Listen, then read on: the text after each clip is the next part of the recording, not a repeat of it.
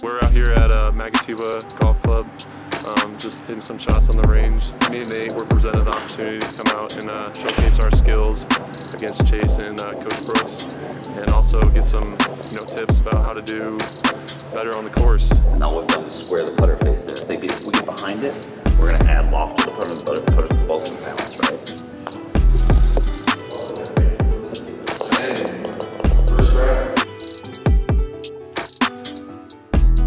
So each of you are going to get 3 balls, okay? And you're going to hit 2 balls to the yellow flag and 1 ball to the blue flag. The closest ball is worth 2 points. If you miss the green, it's worth -1 point. Nice for the bunker. Oh, short. That's -1. Out. Who's keeping score? Uh-oh. That's a -1. We don't have a point yet. Oh, man. Point? A little nervous. Oh, no. Short, but it's the only ball I see on the green. Have a nice day, guys. Wow. Chase supposedly is a scratch golfer. Looks like it, but we haven't seen it on the course yet, so.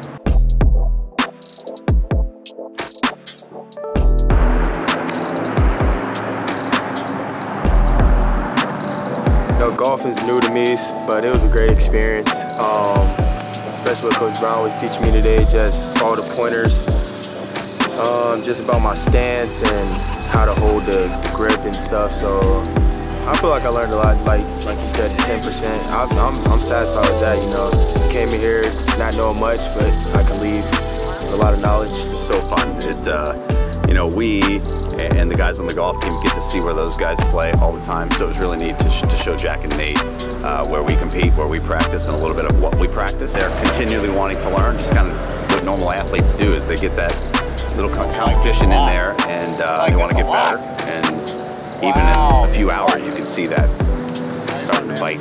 Nate and Jack's already got the bug, but you can see like wanting to get better. Good job, boys. Good job, JB. Came in clutch when it mattered. Came in, showed up when it mattered.